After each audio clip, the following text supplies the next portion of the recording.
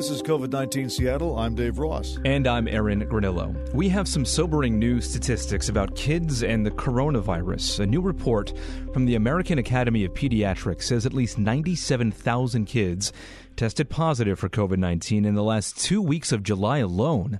The Academy compiled those numbers, and now, according to the data, at least 340,000 American children have tested positive since the beginning of the pandemic. That is about 9% of all U.S. cases to date. These numbers come just as many areas try to reopen schools. Tomorrow, the Seattle Public School Board will vote on whether to start the school year fully online, as Superintendent Denise Juneau recommended. President Trump yesterday still downplayed the risk of children contracting COVID-19. They don't get very sick. They don't catch it easily. They don't get very sick. And according to the people that I've spoken to, they don't transport it or transfer it to other people. He also said there is, in his words, a tiny fraction of death when kids get the virus. The data, according to the American Academy of Pediatrics, show COVID-19 hospitalizations and death are uncommon in children. It found no more than 0.5% of cases involving children resulted in death. Okay, so how has this all changed the debate over reopening schools then, Dave? Well, I think that it's going to be up to parents. The statistics are clear. Children do not generally die of this, but some do. Some have gotten very sick. There's also the concern that just because you don't die doesn't mean the virus doesn't affect your overall health. And it only has to happen for a few children for parents to think, well, what if it's one of mine? And we also know, schools don't exist in a vacuum, right? Kids go to school and they come back home and they can spread it there too, and they can spread it to their teachers. So you have to think about community spread as well. I also want to mention just a few important caveats, according to this report. It says that the uptick in cases amid children is due partly to more testing, but that's just part of the story, of course.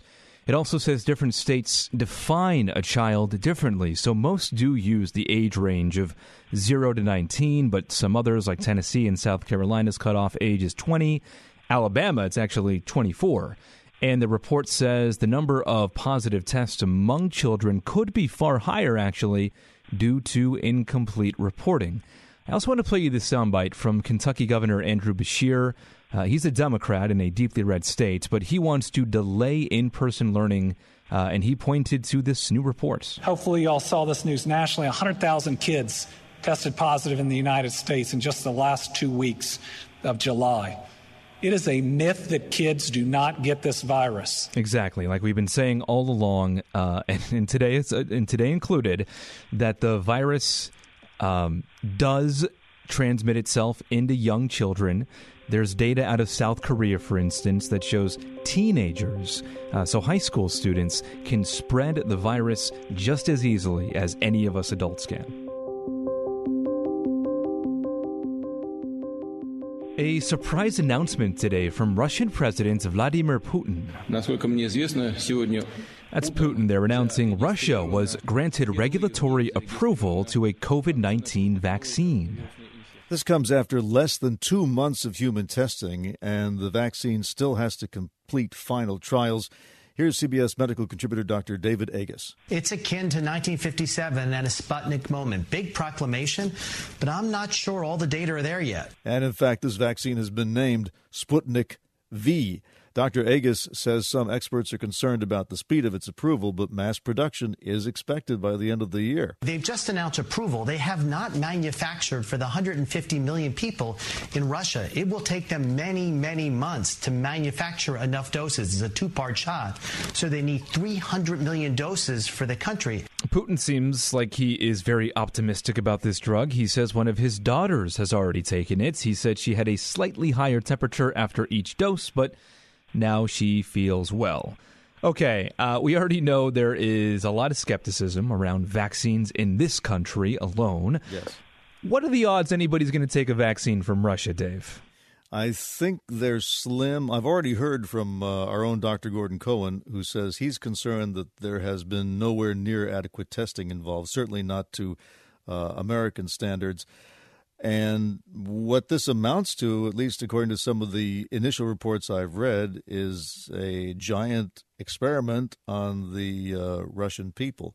But I'm sure people will weigh the possible danger of a vaccine versus the possible danger of not having a vaccine, and we'll see. This is not one of those things where you want to be first in line necessarily. Should we care where the vaccine comes from if our own government were to end up approving it, though?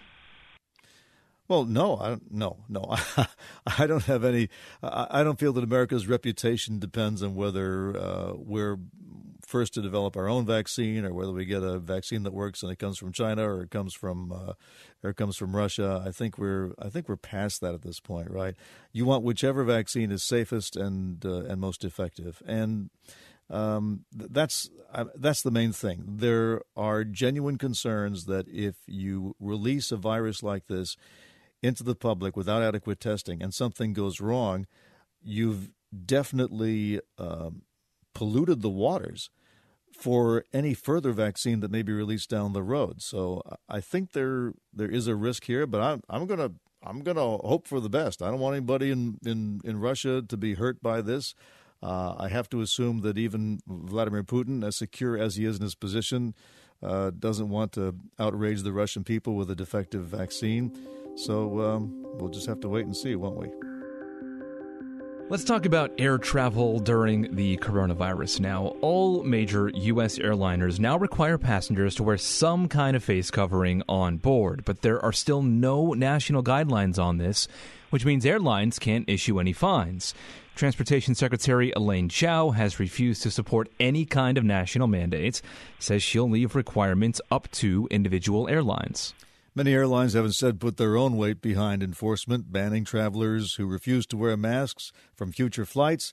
And Delta Airlines once turned a flight around and went back to the gate when two passengers refused to put on their masks. Now, you were on a plane over the weekend. What was it like? Yeah, I was on a plane. I flew to Wisconsin. That's why I've been out of town the last week or so. I have family out there.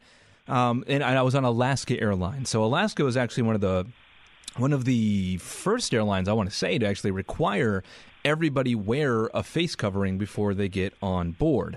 So I felt pretty comfortable knowing that fact. I also know, because of my flight there, that right after we got off board, they were already cleaning the seats. They were already had a couple of crew members out there wiping down the seats and sanitizing the place.